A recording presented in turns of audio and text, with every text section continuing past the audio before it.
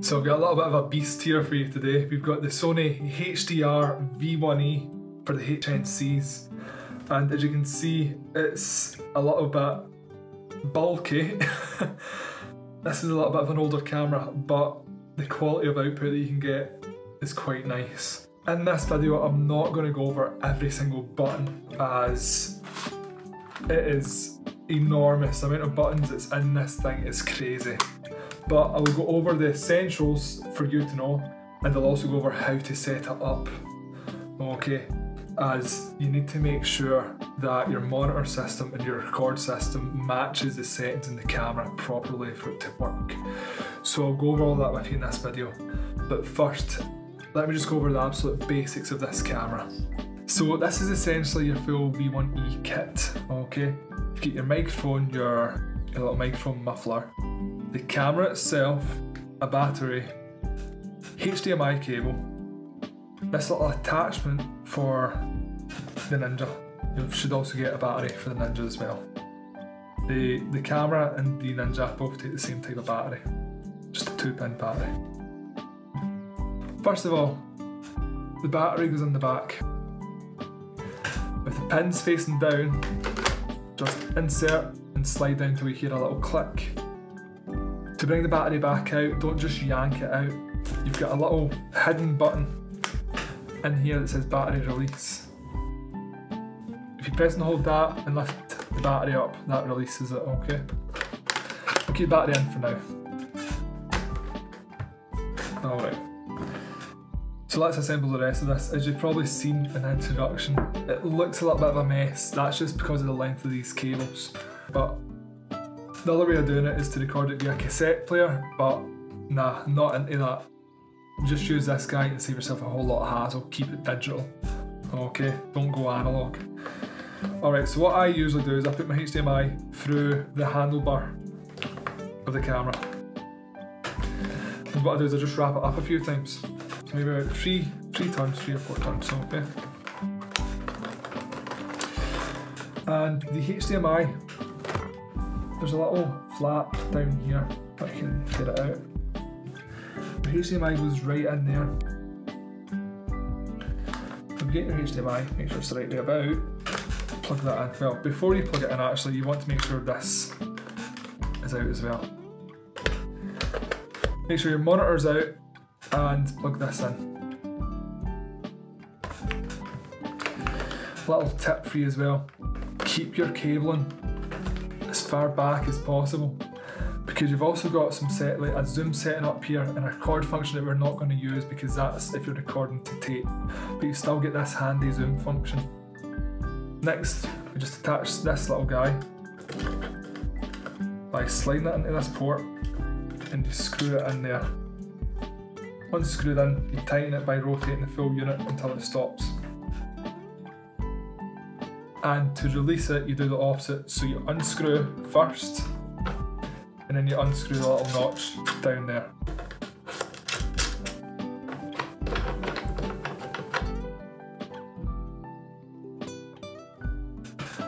Lastly, you get your Atmos. Make sure it's the right way up, because this can go 2 ways, as there's a thread there and a thread there. Make sure it's the right way up, and what you just do is you thread this in as well. So once that in is secure, adjust this however you want it. I'm going to have it facing myself. And once it's adjusted, just tighten this notch, then it's secure. To add the microphone on, if you want the microphone, loosen this little notch here to give that some play. Slide your microphone in, put your little foam over it, and plug in your XLR into input 1 to the right hand side. Alright, until you hear a click and it doesn't move. That's it, it's plugged in. So now that our microphone is plugged in, you just want to tighten it down as well.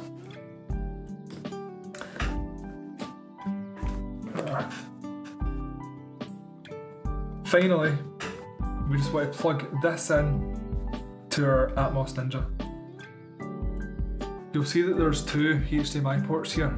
It may be a bit hard to see if you're a bit far away, but you've got 2 ports here. You've got one in and one out. The one at the top is in, or with the arrow pointing inwards, okay? The arrow pointing outwards, that's for output. Alright, so you want it to go in. She wanted to go into this to record. I guess the other thing to make sure as well with the Atmos is take out your SSD and make sure you've got some ports there to make sure there's actually an SSD inside the casing. Sometimes the SSDs aren't inside the casing. I think that's the case for one of the Atmos kits. But yeah, just make sure that's there, okay? And that's the assembly of your unit. You're good to start recording at this point. If you try and keep the knowledge of your DSLR cameras in mind, you'll be able to figure this out. So, back here is most of your camera operation settings, okay? This is your on, off, record sort of functions. This here is your settings adjustments. This is where you get your shutter speeds, your menu, and your little scroll for when you're in the menu to adjust the menu settings. And here's where I've just got some other ports in there. Round here, hidden behind this little screen, you've got some playback options and also some little record options. We're not going to worry about most of this as this applies to the tape.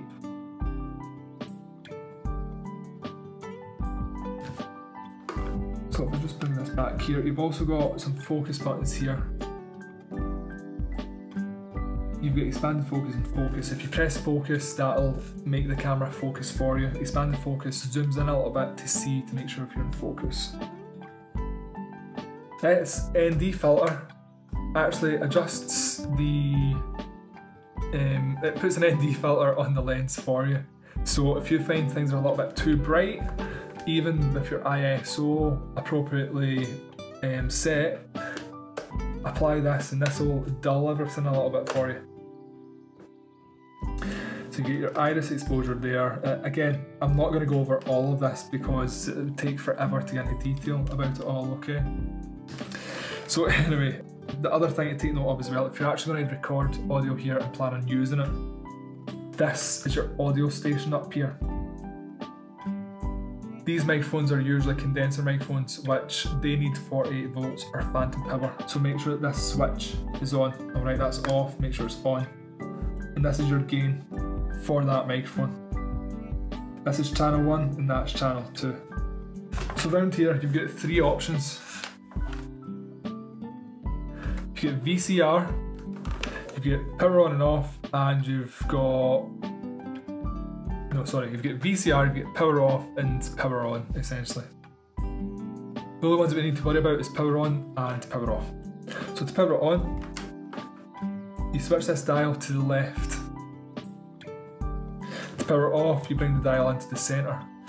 This may be a little bit hard to see here. Power on and power off.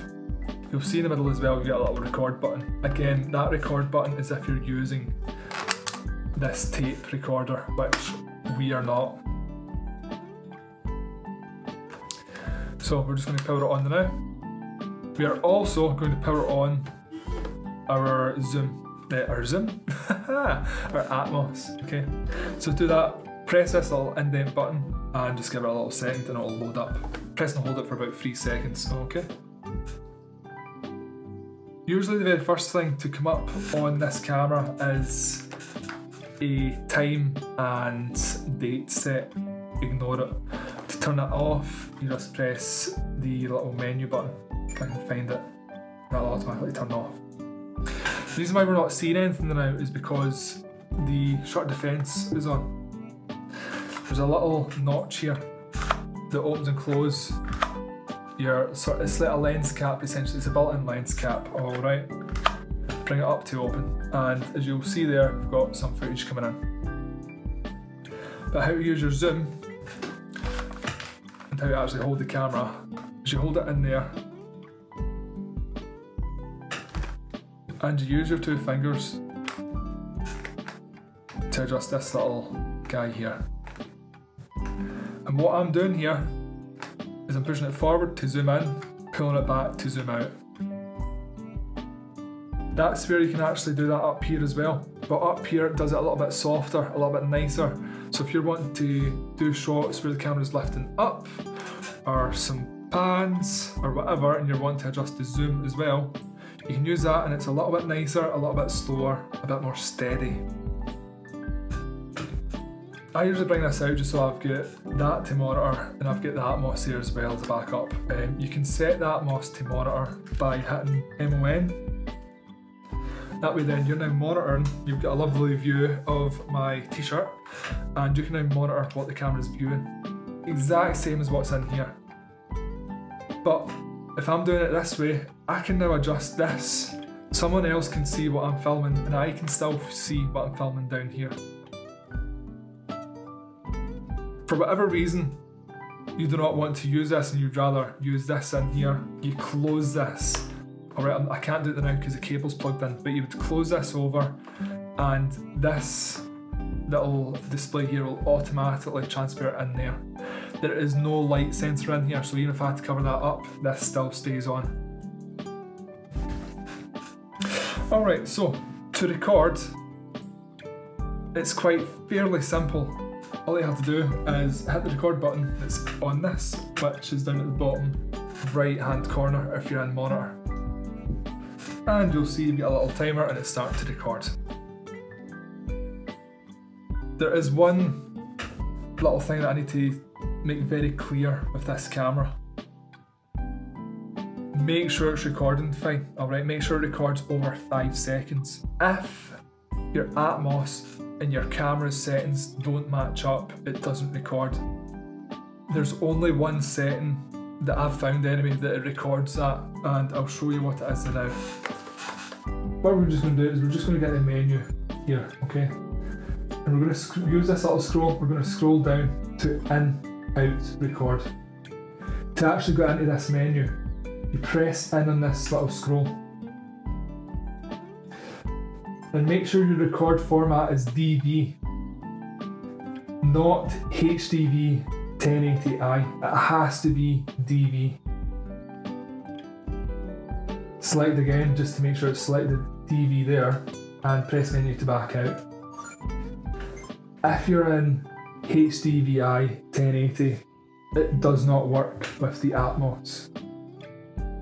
And you'll only record 5 seconds of corrupted edits or corrupted clips seen.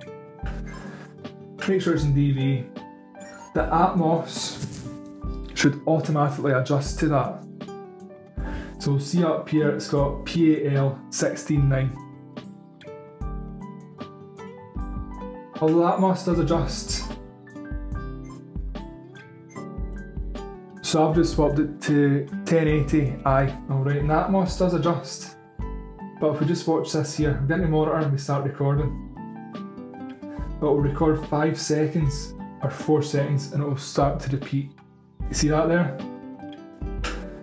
And if we go into view this, so if we just go back, and if we go into play, and if you play, let's just say the second one, it's a corrupt footage, alright.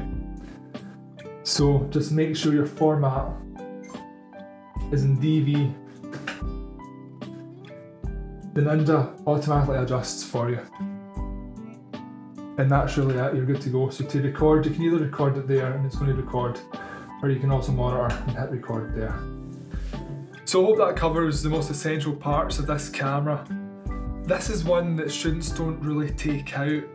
I don't know if it's because of the bulkiness of it or because they're so adapted to the Canons, but this is a good way to start to get used to proper filming cameras rather than just DSLRs. So yeah, this is a good sort of essentials guide to this, and soon once you move up to HMD you'll be able to play with guys like this Panasonic 4K and this 1000E here.